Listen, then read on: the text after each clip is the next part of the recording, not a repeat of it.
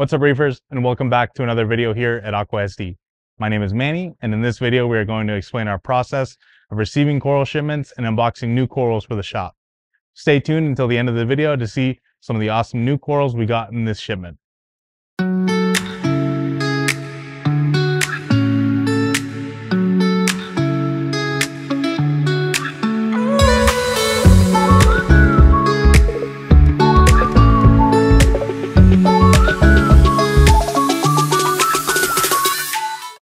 The first thing that we're going over in this video are some details about where these coral shipments are coming from, how they get here, and some of the challenges when getting corals imported. The shipments that we are getting today are from West Australia and Taiwan, so they are traveling across the planet in order to get to us here in our shop in California. Here's the process they must go through in order to get here.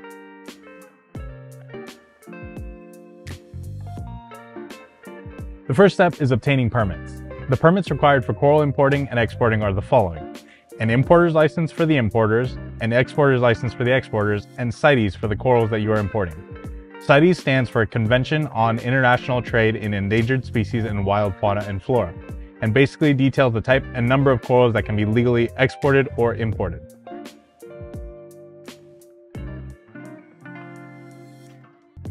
Once all the permits have been obtained, the divers then go out into the ocean and collect corals according to the current demand for certain corals and with adherence to their CITES permits.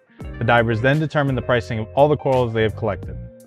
The exporter's pricing is usually determined based on the following factors: the scarcity of the coral type, the amount of resources the divers must use in order to obtain that given type of coral. For example, corals that come from a remote area require a lot more time and resources to obtain when compared to a coral that might be in abundance in easily accessible areas. The extent of danger that might be involved with obtaining certain corals. For instance, crocodile and scullies can be expensive because they are collected from an island which is home to saltwater crocodiles. And lastly, the demand for that specific type of coral. All the available corals and their pricing are then provided to us as importers, and we make our orders. Once orders have been confirmed, they are boxed up and shipped across the world to the importers. Once the corals have arrived in the importer's country, a broker will then make sure that all of the paperwork is accounted for and sent to the appropriate government agencies. These agencies will then review and approve the documentation, which allows for the coral shipment to be cleared for final delivery to the importer.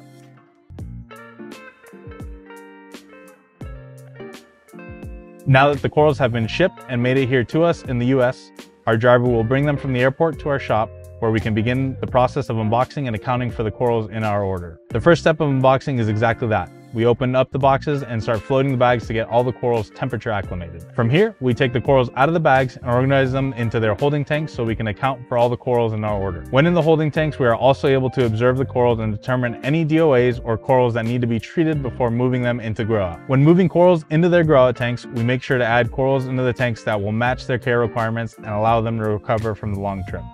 As you can see, many of the corals are closed up when they come in, but should open back up once they have acclimated to the new tanks. Now we've made it to the fun part. Time to show off some of the new corals that came in this order, so sit back, relax, and enjoy the view.